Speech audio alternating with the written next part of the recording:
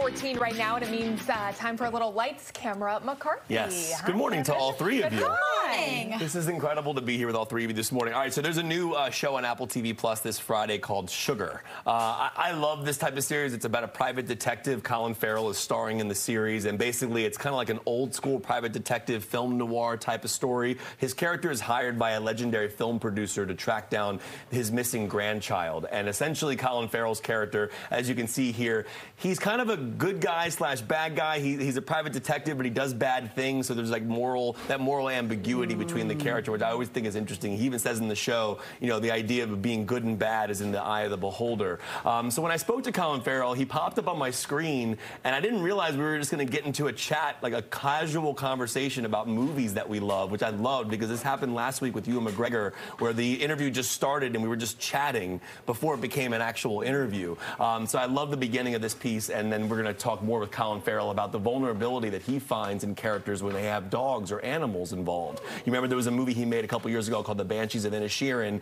where he had a donkey named Jenny that was a very emotional part of that movie. So we talked about the vulnerability that animals bring to characters. Take a look.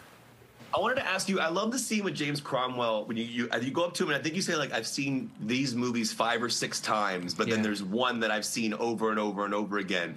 If you were to think about the movie you've seen the most in your life, what do you think that movie is? Well, holy I'm doing this 25 years and nobody's ever asked me that.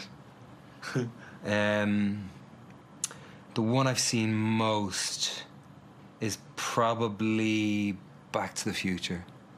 Which one? The first one. Really? Okay, Yeah. so now this is, my friends and I get into a lot of debates on this. I love 3, but 1 is obviously the classic. I love 3. 3 is tons of fun. 3 is, I love them all. 3 is tons of fun. I just want, go back to the original time and time again.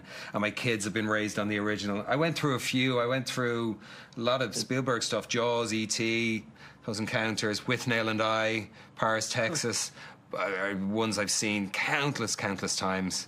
But yeah, geez, we just watched Once Upon a Time in Hollywood last night, again at home, and that's only a few years old, and I might have seen that 4 times. But Back to the Future. Can I offer a hot take? I think that might be Tarantino's best movie. Yeah, you do. I really do. It's wonderful. It's Richard cinematography. I tell you one thing. I would say I think it's his most enjoyable. I don't know that it'll ever be on, and I'll be able to switch off it. You know. Right, it's so easy to watch. And Robert it really is. It's so pleasing. It's so funny. It's sneakily moving as well, and you're just left with this. God, if only at the end, you know, if only things had been different. Another beautiful day in California. Out here, I'm one of the good guys.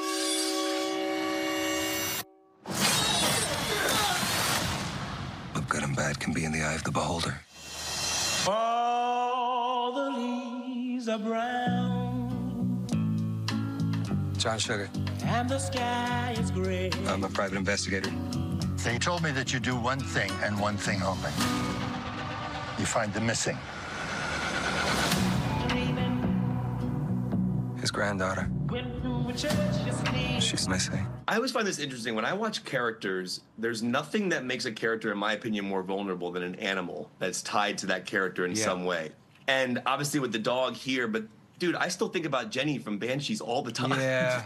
Like, I miss that character. And I just wondered what, as an actor, when you associate with an animal in a film, the vulnerability that brings to the character. I mean, I'd love to hear your perspective on Jenny from Banshees as well, like just kind of like what those characters, what those do for you as an actor. They do you a favor, as you said. They make you look good, you know. But the vulnerability is also a production thing, because you never know what an animal's going to do, and sometimes they don't do what the script has. The script desires them to do. They won't stand where they're supposed to stand or bark and all that kind of stuff. And obviously there's a lot of animals that are very well trained. But the beautiful thing is, when an animal comes onto the set, in my experience, the animal's the boss, and it's unspoken. Nobody says the animal's the boss, but everything changes, and there's a nervousness and there's a tentativeness, and that kind of bleeds into actually even the point after action is called, because animals are more honest than human beings. They don't have the abstraction that we sometimes get lost in and become dishonest as a result of living within or around or under certain desires, certain ambitions, certain fears of mortality and all that stuff. Animals don't really contend with that, so they don't get lost in the fray. They don't get lost in the complications and the obfuscations of all these human considerations. So they're very honest. So they're the boss, and you're there with them, and it's like working with the most honest, most exciting actor in the world, even because they're truly not acting at all. And people say you should never work with animals or children. I love working with both. But you gotta miss them when the movie's over. Ah, yeah, God, I loved Jenny. She was divine. and Wiley was, in this show, we got to work with the most magnificent dog. Yeah. Not any more magnificent than you, Tom. We have Tom's next door. My publicist Danica's dog, Tom, is next door listening to this. All right, Sugar is the new series on Apple TV+. I want to tease ahead to DMV Zone later on. There was a question I asked Colin Farrell there, which was, what's the movie you've seen the most in your life? And his was Back to the Future. Mine's probably Terminator 2 or Face Off. So hashtag DMV Zone, hashtag Good Day DC. Yeah. What's the movie you think you've seen the most in your life? Wow. Do you guys have one? I know we have to go real quick. Nemo. Nemo, all right. Probably Wizard of Oz, something like that. I love the movie Bridesmaids. You've seen that the most, you think? I love that movie. Yeah. The airplane scene. Yeah, let us know. Hashtag Good Day DC. That was a good one. Yeah. Okay. Miguel, what about you? Hashtag Good Day DC, hashtag DMV Zone.